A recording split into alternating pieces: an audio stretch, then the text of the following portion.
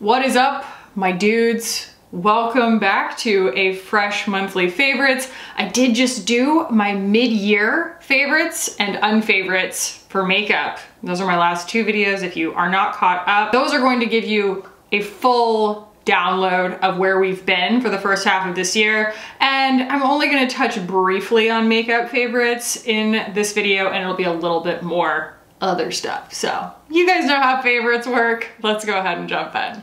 Oh no, the first freaking thing I left in the other room. Ow! Heh.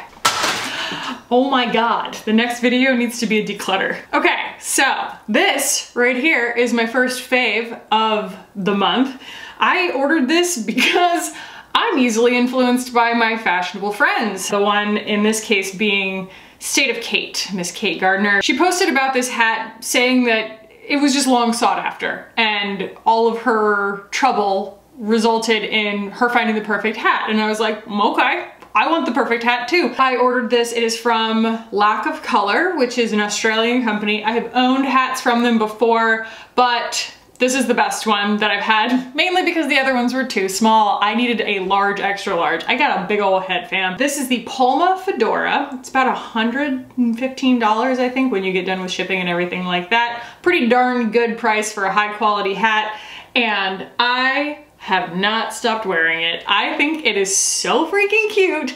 And I mean, it looks nice with my hair down too. I'll stick a photo in, but like, I don't know what it is. I moved to the Northeast and suddenly I want to dress like a desert princess, whereas when I was in Texas, I wanted to dress like I was in the Northeast. I just guess the grass is always greener, but also you can like layer and stuff here. Even, I mean, not necessarily right now, but you know, most of the year you can get away with kind of accessorizing a little bit more because it's not totally sweltering for, you know, 6 months out of the year. So anyway, the hat has become like almost a fixture on my body. I've enjoyed it so very, very much. So that is my first fave. Wore it all over New York City on Monday, and it hit a world of sins because I was real sweaty. All right, the next one is a dress that is in the wash because I sweated all over it. But again, I will stick a photo in of it. It is from a company called Maury and Eve, and it is one of those dresses that I had seen come up on Instagram so many times, and I deliberated until I finally just bought it, and it's so great. I love wearing white, and I love gauzy, sort of, you know, boho ethereal like summer dresses. And what I really like is when they're not linen, that instead they are actually gauze, almost like, you know, a baby burp cloth material or something. That's the first thing that comes to mind, because when it washes, instead of wrinkling, it kind of puckers. And in this case, it did mean that it shrunk a little bit, but that's fine because it starts out pretty big. So I initially ordered too large of a size and ended up sizing down. I am a size 6 in their sizing, and it is just like the perfect modest but not modest kind of dress, because it covers your shoulders and your arms and it has like a lapel, but the first button starts pretty low. It's kind of like there, and so you can like see a bralette or something under it. It's very influencer-y, you know, but at the same time it's so airy for summer, but also like keeping my shoulders covered so that they're not, I have no self-consciousness about my shoulders. It's just nice to have something cover your shoulders when you're walking around town, because I get sunburned really easily. So there are a bunch of styles on their website, a bunch of different stuff, but like that was the one I had my eye on. And like they have it in other colors too, and I'm considering getting the other colors. There's an apricot and a sand. And again, you know, the reason I deliberated on it is because it's kind of expensive. I think by the time it ships from Australia, are you sensing a pattern?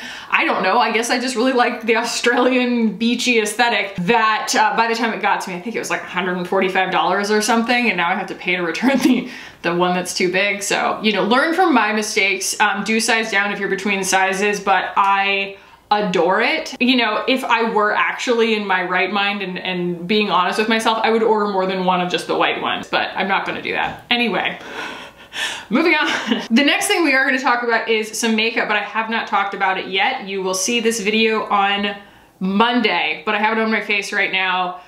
The new Sol New York summer pigments, guys, and she did the color adjusters, but these are they. And I will hide this from you because that is to be revealed in the next video. It's like my own custom mixed color. These are the two new ones. This is Terracotta and this is Flora, and they are really, they're just really special. I like them very muchly. They look really, you know, bright and extreme, and I would say Flora definitely is, but Terracotta has a lot more subtlety to it than it looks like. It's not super duper orange, and Flora is just like a fantastic pop, you know, that's so summery. It takes some guts to formulate something that's that pure of a pink, but it in, you know, small amounts is so flattering and healthy looking, and in large amounts is just a party. So I'm very much enjoying those, and also her mixers are a whole lot of fun. She did send me all of those, so if you guys want to watch me go a little bit color theory crazy, then tune into that video on Monday. I can't even begin to get into it right now because it's a whole thing. It's its own whole thing. Another thing that I just touched on in my roundup of all of my favorites, but it bears repeating because I can't stop wearing it. I'm wearing it right now. I love it. And it is the Thrive, their new concealer. I can always understand the motivations behind any of their products that they make, even if I don't totally love them. Like, I'm not in love with their foundation because some of the ingredients don't agree with my skin. It feels a little bit heavy on me, but this is new and different and interesting and so lightweight, so lovely, and gutsy, honestly, in that it is like a medium coverage concealer. It's like nice and brightening. So I have been really loving this. If you want to see like a full download on that, I highly recommend going back and watching. I'm not going to belabor it. I've been talking about this nonstop, but if I had skipped it, y'all would have been like, why didn't you mention the Thrive concealer in your favorites? Is it not a favorite? It's totally a favorite. The next one, I actually made a, what do they call it? Like a reels about this because I was so excited about it. I fell in love with that Way Fine Hair Shampoo and Conditioner, and I ran out of it because I liked it. And when I went to repurchase it, they were like, what size do you want? And I was like, holy crap, they make refills. That is so neat. I just went to, if you watched my vlog yesterday, I just went to this cool like eco-consciousness, environmental minded art installation, immersive experience thing in New York City called Arcadia Earth. And it just refreshed all of my senses about how we need to make conservation cool. And it's little things like this, where it's like, no, you don't need to buy, you know, 5 more jars. You can just buy these bags that refill. I mean, sure, you know, this also has to be disposed of somehow, but this is a small step in the right direction versus, you know, rebuying little tiny bottles, especially since those bottles are so aesthetically pleasing. Throwing them away makes me sad too, so now I don't have to throw them away. I very much enjoy this concept, and for all the people who are concerned that like my husband wasn't gonna like get over the smell of this, he hasn't complained about it since. And my hair is happy and I'm happy, and when mom is happy, everybody's happy. But yeah, good on you, Jen Atkin. Way to look out for us. I did a poll recently on my Instagram where I asked you guys what bathing suits you recommended for small-chested people, because I have what I would consider to be a butt that's easy to fit in straight sizing, like no big deal. You know, bottoms, whatever, I just go by the measurements. But I mean, I learned in that bra video that I did recently that it's not just a small boob issue. Everybody's boobs are so different that like fit is so important. It's not just about size. And so I was asking you guys, I was like, what like cut? Like don't send me any of this like triangle cut crap, because like there's nothing for it to cling on. Like it just doesn't work. And so I needed a cut, and you guys were like, try the scoop top from Aerie. It's a very important detail that I left out. The recommendation was to buy them from the brand Aerie. I never say it. And so y'all were like, oh, try the scoop neck and try the, you know, the high-waisted cheeky bottoms or whatever. Those bathing suits are so cute. However, because I ordered 2 of them, the quality is commensurate with the price. So I ordered 2 of them. I got a pink one and a turquoise one. This is a story. This is a story. We're actually getting to the favorite. These are not my favorite. You know, I have to spend this time somehow. The things that I have found with the Aerie swimsuits is the bottoms are not double lined. So, or they're not lined, I guess you would say. They're like 1 ply. They're just fabric, and then the waist is like a fold over thing, at least on the styles that I got. And that's fine, but like when it's wet, you know, if there was anything that you were concerned about being informative about, like you might be concerned. They're not bad in that sense, but like I like to feel a little more secure in my swim than that, and it does feel like wearing a wet garment more than it feels like wearing like an engineered swimsuit. And the tops have started to grow. I ordered them in, I guess, a small, because when companies decide that they're going to design for a small chest, they almost always make the straps too short. And so I ordered a little bit up so that the straps would be long enough, and they are, but the cups have like not the cups, but you know what I mean, where your boobs go, has started to kind of sag a little bit as I've washed them a couple of times. And so it's almost like the fabric is losing its elasticity really fast. Like if you wash something in hot water and dry it constantly, a bathing suit or something, it's gonna lose its elasticity over time. But like I grew up in Florida, like washing my bathing suits all the time. And like, I know it's not supposed to do that after like 3 washes. So I am a little bit frustrated with that as well. And finally, sure, my husband is figuring out the chemistry of the pool. This is our first time ever having a pool. And maybe it was a little bit heavy on chlorine one day, but like, they're not very color safe. The kind of minty one is turning like yaller from the chlorine and kind of bleaching out and getting stained in the wash somehow. I don't even know how. Nothing else is getting stained, but like, they're just, you can feel the quality or lack thereof in them. Now let's get to my favorite, and it started out very much as what I thought was going to be a fail. And that is a bathing suit that I spent $200 on from a company called Vitamin A Swim. Okay, there were a lot of reasons that I thought that I was not going to like it when I got it in the mail. And I think when I first tried it on, I did that dumb thing that you do where I just took the tags off because I was like, I'm gonna keep it, it's beautiful, whatever. But then I was like, oh, I should have gone for a bigger size or something like that, because at first it was a little uncomfortable because it was a little bit, it felt small. It's another, like a scoop neck, and it's ribbed, and it is quite modern in its cut as far as like, you know, being high on the sides and kind of giving you a little bit of a thong action. And I was like, okay, I don't mind how that looks. I'm gonna become like a, you know, a skimpy bathing suit person, whatever. So it took me walking around in this bathing suit, swimming in it a few times, doing yoga in it a few times, and just kind of living in it for me to come around to feeling really confident in it, because it's skimpy. And I kept thinking I should have ordered a bigger size, but now that I've worn it a few times, I think I got the right size. I ordered a small in the top and the bottom, and they are double lined, and they do stay put. And they wash beautifully, and the color is gorgeous, and the fabric quality is fantastic. And I can do yoga in that swimsuit that is like pretty scant, okay? And they do make like less scant fits, but it's pretty scant.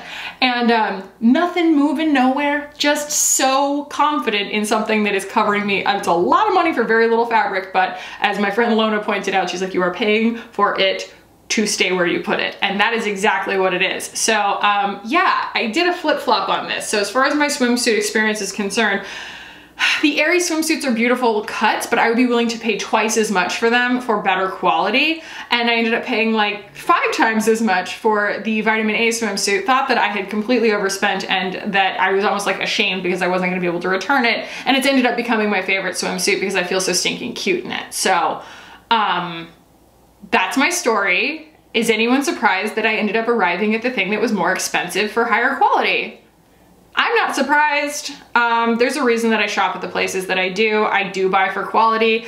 And you know, in the pictures, the photo dump that I did from Monday, everybody was like, where'd you get your skirt? And I was like, I have had this skirt from Madewell since probably like 2017 or something. I hold on to clothes. I don't see them as having some kind of like fashion expiration date or anything. I buy things that I know I'm going to love and I hold on to them.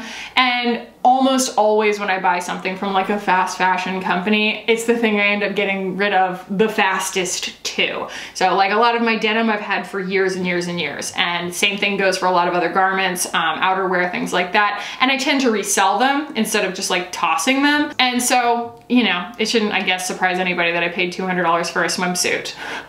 But that's the one that's gonna last me, you know, and that's the company I'm gonna keep buying from, Vitamin A. Wow, moving right into something that is very similar. This shirt, I did talk about this recently. I got this on Poshmark because they were out of it on the website. I think that they have since restocked, but this shirt is from Jungmaven. I've talked about Jungmaven at length in the past, and I ended up ordering a couple of other things from them recently, and I want to show it to you. I actually wore this on Instagram recently, I'm not sure, but I can't stop wearing this shirt. Oh dear, what is on it? I think my baby barfed on it this morning, but whatever. Anyway, this is one of their just like unisex tank tops. Their clothing is hemp. This is 55% hemp, 45% organic cotton. They're not inexpensive. This is probably like $46 or something. Like, you're paying for quality and you're paying for made in the US, ethically, what have you, from sustainable materials, renewable materials. Hemp is very renewable. It's garment dyed, which I love because it's just giving me that like earth tone desert vibes thing. I love my whole wardrobe just being earth tones, but I also ordered it in like this gorgeous garment dyed blue. I love this so much. I feel like I just need to show you the fabric up close because it's just not, like, hemp feels different. Hello? It's really heavy, but it's also really soft, and it gets softer the longer you own it. I don't know. And then also, like, this is just a color that I feel like looks fantastic with like summer skin. It just makes me look tanner. And then this I've had for years, like years, like since, oh my God. I don't know, since it was a struggle for me to buy it, honestly. Like, I think I spent $100 on this this sweatshirt, and I've had it, I don't know, like 2018 maybe, something like that. And it was when I just decided, I was like, I'm gonna start buying for quality and see what happens. This is, I think, their Sierra Raglan sweatshirt, and it is the best fitting sweatshirt I have ever owned, and I still wear it all the time, especially now that I'm in a climate where it's not as hot. I get a chance to wear it more often, and it is, I call it that like fit that you're looking for when you're shopping thrift or vintage, where you're like, oh, I just want that like perfect 70s cut of like a Raglan sweatshirt that they just don't make anymore, because if you go to Walmart and buy, you know, whatever, you know, just like a basic sweatshirt, it's gonna be kind of boxy and bubbly and weird, and it's gonna wash funny.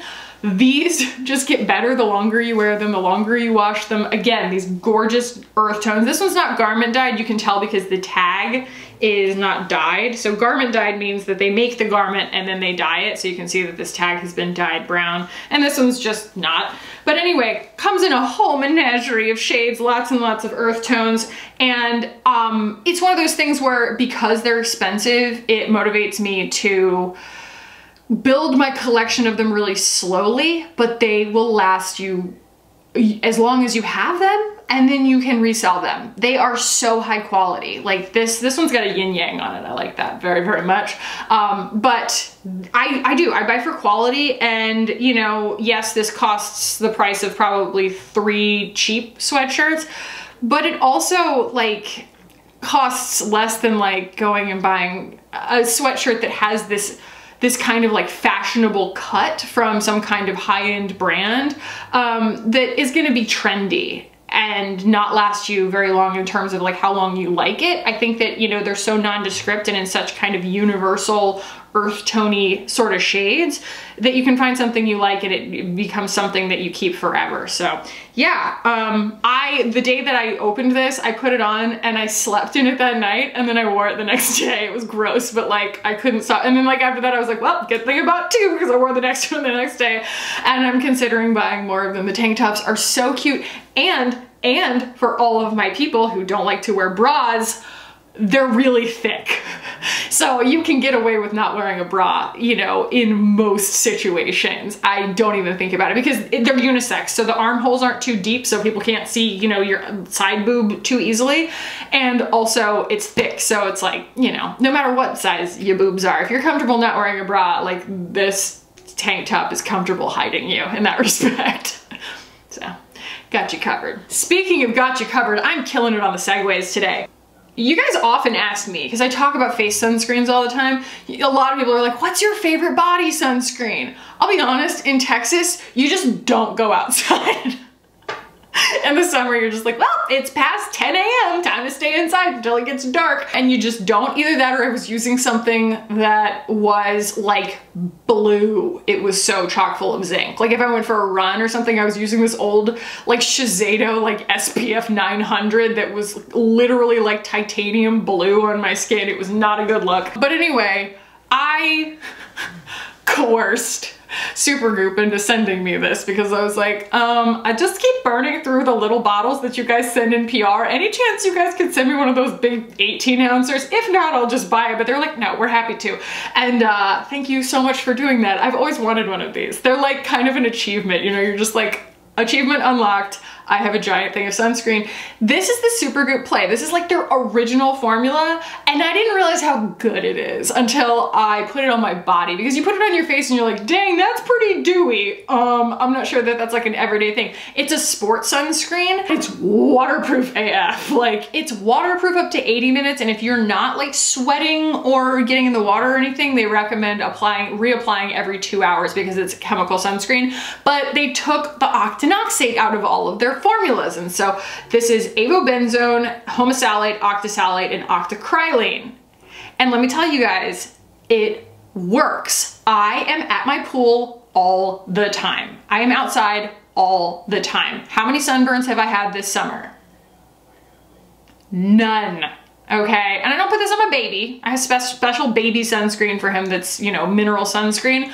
This is, you know, purely for me and the grown-ups in my family, but like I needed a large size because I love it so much, and it's the only one that I use right now. It's so effective. Like when you get this all on your body, you can forget about it for a while, you know?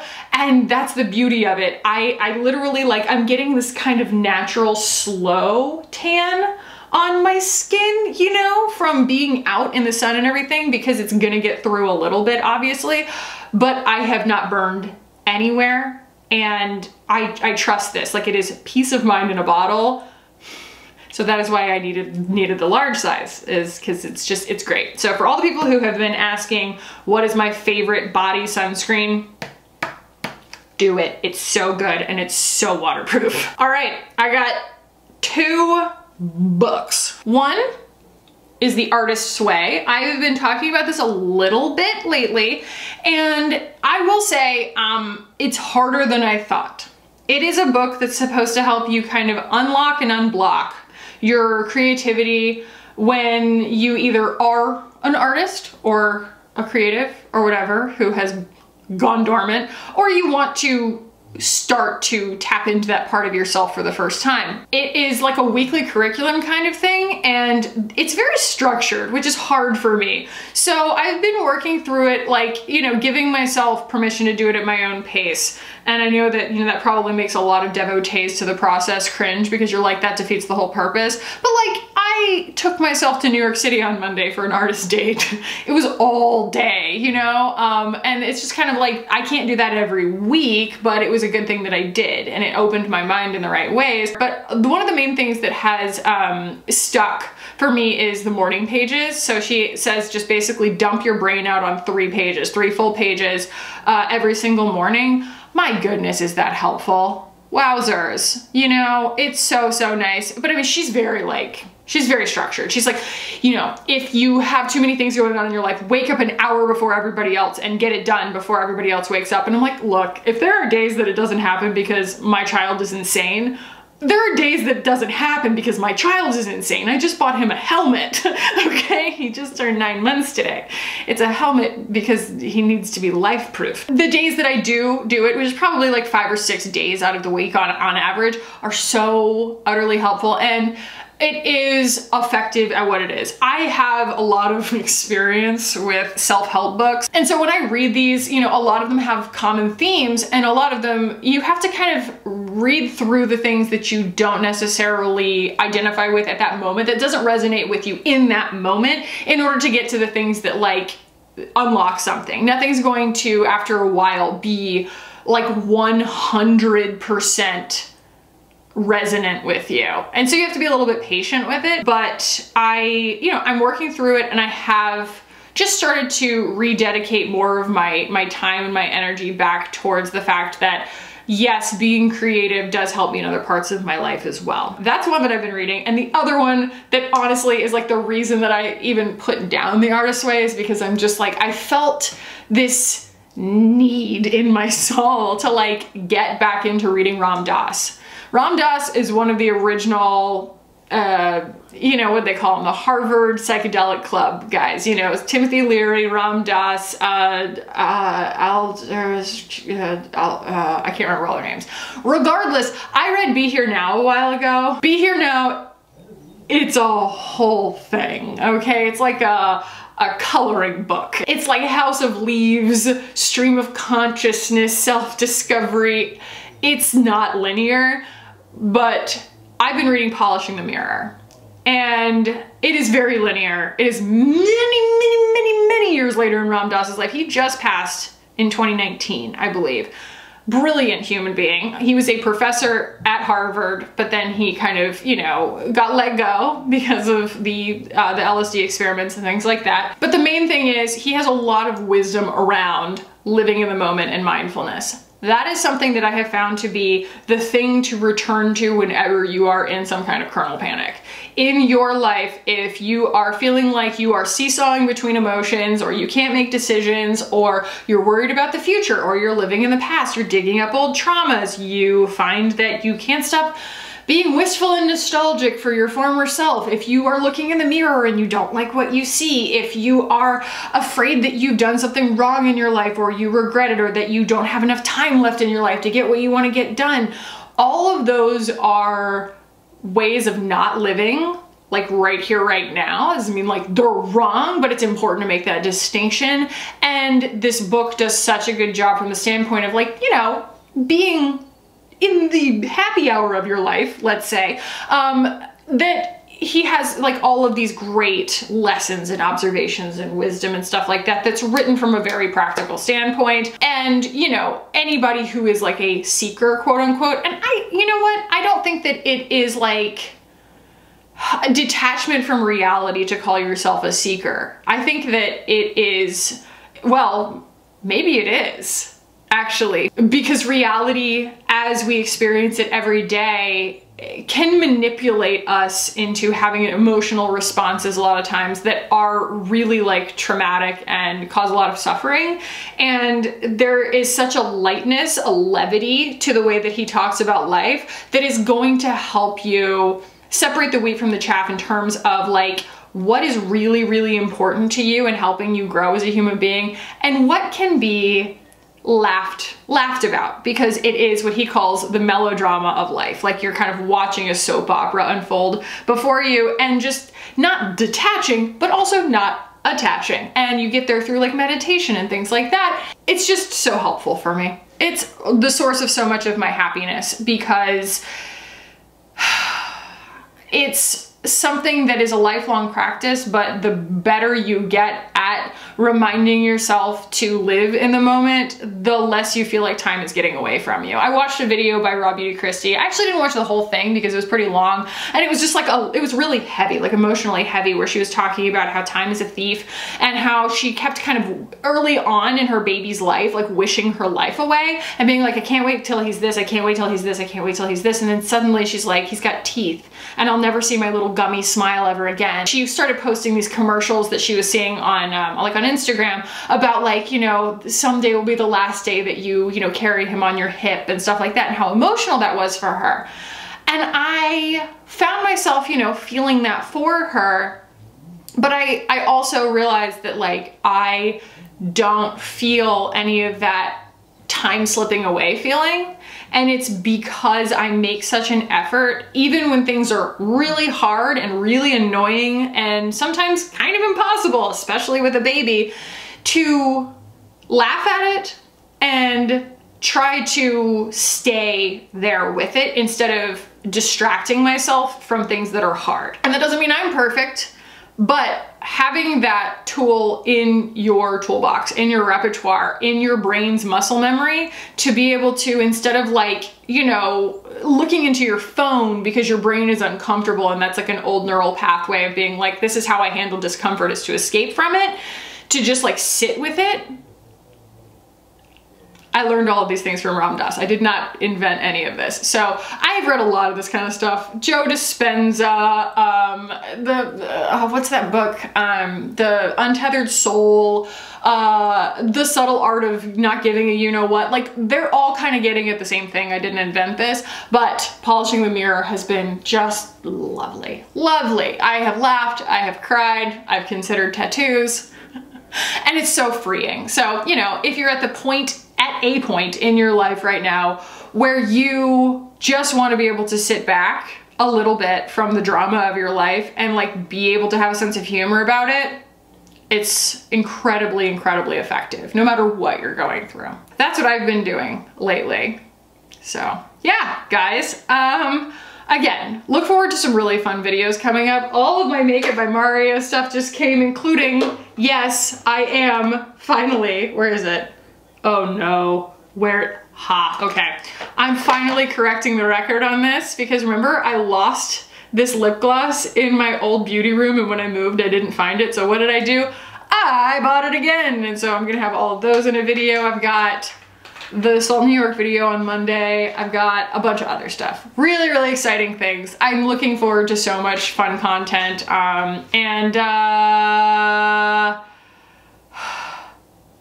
I think that's it for now.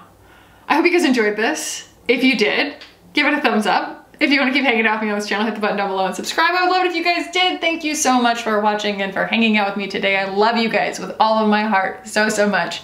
And I will see you in the next one. Bye. Okay, let's go eat. Mommy's hungry. Hungry, hungry, hungry.